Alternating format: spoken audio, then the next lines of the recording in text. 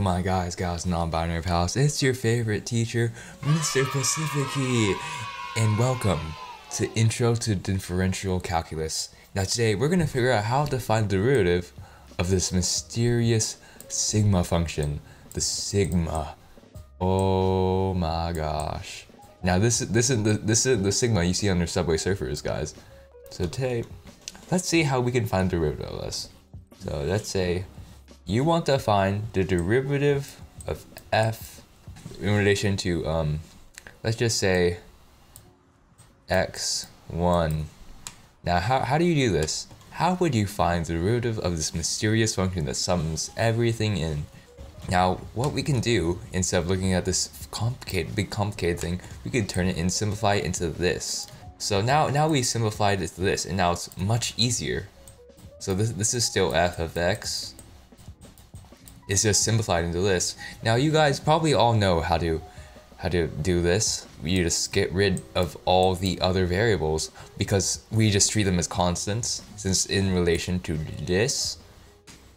And then bing, bada boom, we have our derivative x2. But this would just be 0 because there's nothing multiplying it. So if this was like 3x2, then it would just be 3. So that's how you find the derivative of the sigma function. Now let's do a little practice here. So right here I have the mean squared error function. This is a function you see on like statistics. It's also used in AI as a loss function or whatever. And no, how do we find the derivative of this? So I just write like a cost function of, let's say y equals now. Now let's say we want to find derivative of c in relation to a y. Let's just put an arbitrary number like 3. So we can isolate this into here, this part, and then this part. What we can do is expand this a bit, minus y at 2 squared. So we can just treat these as constants like before, and then we just cross them out. Boom. Oh, I forgot to add the 3. And we just cross these out, and now we're left with this right here.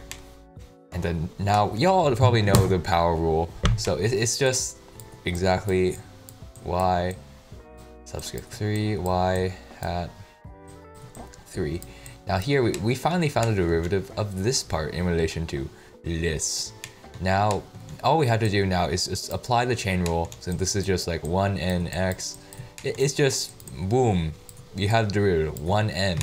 Now applying the chain rule, we have 2 and my bad, y3 minus y hat 3, and boom, you have the derivative. Now don't mind this big funny little equal sign right here. And yeah, that is basically how you calculate the derivative of the sigma. So yeah, see you guys in the next video. Hope you guys enjoyed this. And yeah, see you guys in the next Intro to Differential Calculus.